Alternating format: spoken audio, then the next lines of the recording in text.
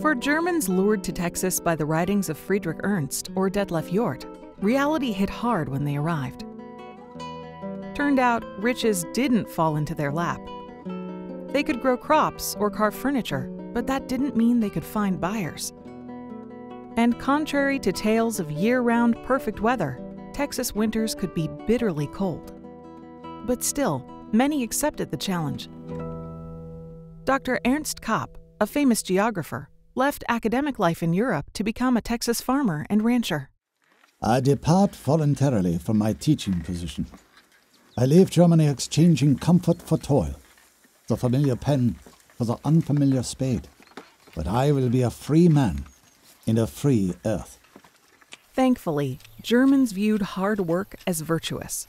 Fittingly, one of the very first German settlements in Texas was literally called industry. It was like the old German proverb, pray as though no work could help, and work as though no prayer could help.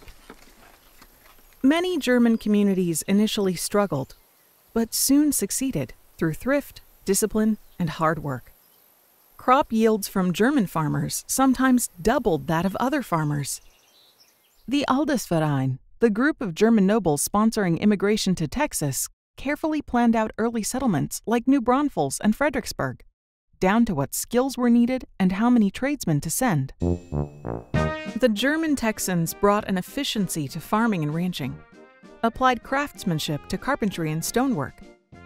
German-made furniture could be seen in homes throughout the region. German-language newspapers flew off the printing presses. Civil engineer Gustav Schleicher helped create the state railroad system. Robert Justus Kleberg Jr., the son of one of the first German Texans, became one of the state's most prominent cattle ranchers. Germans didn't recreate Germany in Texas.